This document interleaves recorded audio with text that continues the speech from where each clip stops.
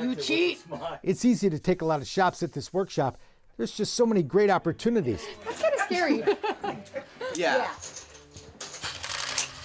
Sorry. Oh, that was cool. Like this new twist on an Old West card game at the Pack Saddle Saloon, featuring a pair of gunfighters you might not have seen back in 1880. Mean. I can't be mean. There you go. I'm not mean. The saloon is inside a barn on the Steckline Ranch, a ranch that's really a photography studio, with anything you need to create and shoot any kind of Western scene. Really, we have all the props and everything from all the big jobs that my dad has done. Because we've shot Chevy, Pontiac, Marlboro, Copenhagen. I mean, the list goes on and on and on. And all the props and all the scenarios are all right here. So it's literally like one of the best studios in the West. I mean, all the opportunity for shooting stuff outside is right here in our backyard.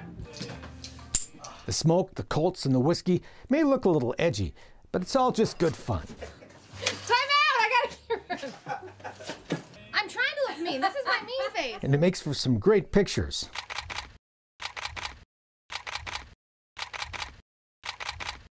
We're off on a location shoot here. Yes, we are. The Stecklines recruit their cowboy neighbors to join in the photo shoots. Yelling, don't take a picture of this one yet, have you? No, I haven't. Next door neighbor Bart Wachowski provided the animals and the property for that dramatic sunset shoot of the running horses. He's originally from Poland. Did you always want to be a cowboy in Poland? You know, I think every little kid dreams of being a cowboy at one point or the other, but... The Stecklines know all the cowboys because they're cowboys themselves. Taylor grew up horseback and can rope and ride with the best of them. He showed off his skills during yet another photo shoot in the ranch team roping arena. While we're all loving the opportunity to get these great shots and learn from the experts, the cowboy models, who do get paid, are having a pretty good time themselves. Coming out here, it's always a blast. There's always something fun going on, meeting new people, and what the students get out of it. You know, a lot of these students have never been around this kind of stuff, and it's an eye-opener for them, and it's fun to talk to them about it and tell them, you know, what we do. And sharing the West. Sharing the West, yeah. We students joined in the fun too, putting on the Western gear and conjuring up our inner Clint Eastwood. While it's all about learning the art and craft of capturing a great image, the Stecklines Western Photography is also about celebrating the culture of the West and the people who still get up and go to work every day on the back of a horse. We do the real deal. I mean, real authentic working cowboys and cowgirls, and make everything right, and, you know, do it the way it's done every day. And there's no actors, there's just guys doing their job. It's usually pretty fun. They're so good at what they do. Cowboys and cowgirls who ride for this brand have long appreciated the respect the Stecklines demonstrate for their way of life. All these people, they do it every day because they love it. They're not getting rich on it, and just want people to, you know, see the West as we know it.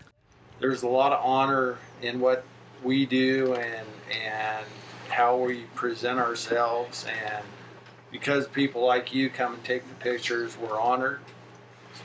But you know, if you can delete the ones that show us on the ground, get your ass in the air, that'd be awesome.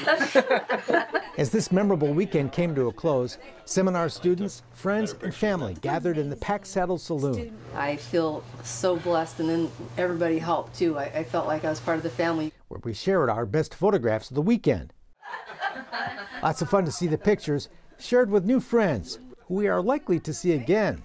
After all, 80% of the workshop students here are repeat customers. Cheater on the other end of that. It's so much fun.